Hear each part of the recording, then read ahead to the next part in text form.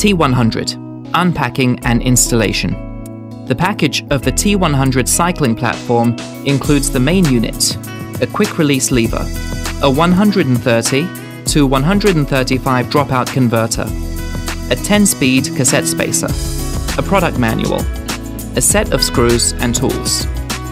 At the same time, you can purchase a Magene 11-speed cassette, through-axle converter, floor mats, and other accessories according to your needs. Quick-release installation. Take the trainer out of the box and unfold the frame. Then, take out the leg and insert the screw, paying attention to align the square hole on the leg with the square head of the screw. Then, install the outrigger on the unit. Tighten the screws and install the nut protection caps. When installing, pay attention to distinguish the left and right directions of the outriggers, with the long side facing the flywheel. Then, use a Phillips screwdriver to unscrew the top cover of the unit. Install the included battery, and then install the top cover back to the unit. Then, install your cassette to the freehub body of the smart trainer. First, put the cassette sprockets onto the freehub body in order from largest to small, and pay attention to aligning with the freehub body grooves. If you are using a Shimano 10-speed or lower cassette, you should put the cassette spacer onto the freehub body before installing the cassette. Then, use a cassette lock ring tool to lock the cassette locking ring. Next, insert the dropout converter to the left side of the trainer. Pay attention to the orientation depending on the width of your bike's dropouts.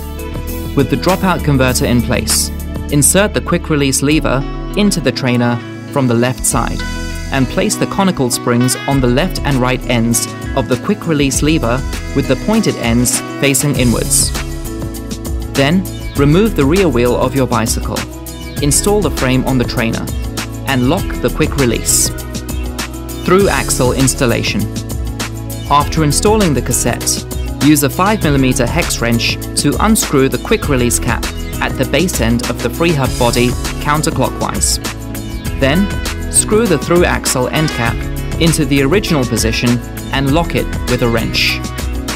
Then, insert the through-axle dropout converter into the left side of the trainer and choose the appropriate direction according to the specifications of your bike. Finally, remove the rear wheel of your bike. Install the frame on the trainer. Insert and lock the through-axle. XDR freehub body installation. Use a 5mm hex wrench to unscrew the end cap of the freehub body and pull out the original freehub body. Then, insert the XDR freehub body you purchased into the trainer. Turn it counterclockwise and press down the ratchet pawl of the freehub body until unit is fully installed in place. Then, tighten and lock the quick release or through-axle end cap according to your needs. Activate calibration. Install and open the Magene utility app. Search for devices and connect to the smart trainer. After connecting, the system will prompt you to activate. Fill in your email address.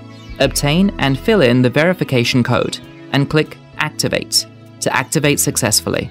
After the activation is successful, enter the smart trainer connection interface.